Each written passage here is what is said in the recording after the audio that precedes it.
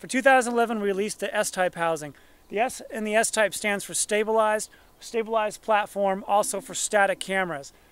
The housing is both compatible with IP cameras and analog cameras, as well as made specifically for those HD cameras that are in the market that are very sensitive to both movement and, of course, to temperature fluctuations. And Dotworkz thermoplastic, as well as some of the other features that come standard on all of our S-Type housings. The first one is it's IP67.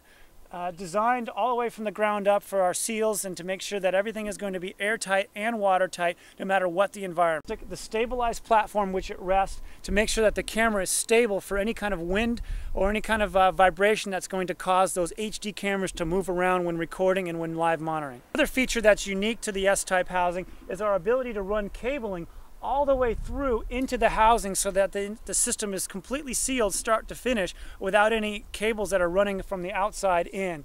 Of course, if you did ever need to mount cables, we have two ingress ports that are IP68. We do have another ingress port that's on the side of the arm, and at that same time we have an arm that actually has room to be opened up and for products to be put inside of this arm. Other unique features that the S-Type has been designed for is, of course, to protect not just the camera but other products. We're able to put wireless systems inside with the camera, we're able to put small NVR products inside with the camera, and we're able to put fiber and even the 4G or 3G cards that are on the market.